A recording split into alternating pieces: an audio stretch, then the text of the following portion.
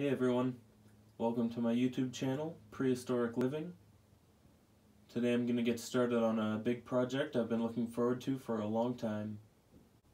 This is the first video in my Ohio series, highlighting all the projectile point types and different tools used by the people of Ohio all throughout the prehistoric period, from the Paleo all the way to the woodland. We'll be using this assortment of stone to get the job done. All the spalls down here are from Flint Ridge, Ohio, some nice local material. And the nodules up there are hornstone. I believe they're from Kentucky. So not exactly local, but still pretty close.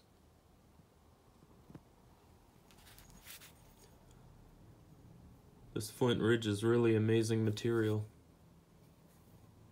Got a lot of nice pieces here. This one's got a lot of character. There's some quartz pockets in some of these. Quartz vein running all the way through this one. Hopefully it's healed up enough to withstand the beating I'm gonna give it.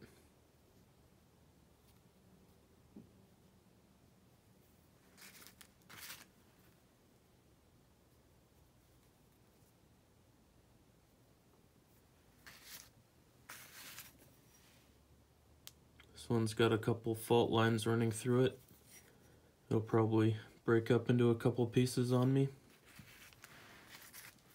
I think this one might be silicified ash. Not sure where it's from. Maybe it's a Flint Ridge variety. If anybody knows, let me know. I've never seen anything like this before. I'm pretty sure it's not a novaculite. Anyways, I've worked a few smaller pieces of Flint Ridge over the last couple years, but nothing like this. I'm really excited to crack into that stuff. And also these, I'm gonna spall them out into large flakes. Hopefully I'll be able to get a couple really nice large bifaces out of the middle of those. Maybe I'll turn this one into a flake and blade core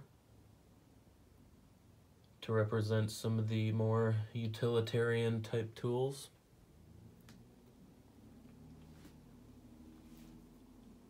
This series is going to occupy pretty much all my filming and uploading to YouTube for the next little while, so bear with me, and if you're along for the ride, thanks for joining.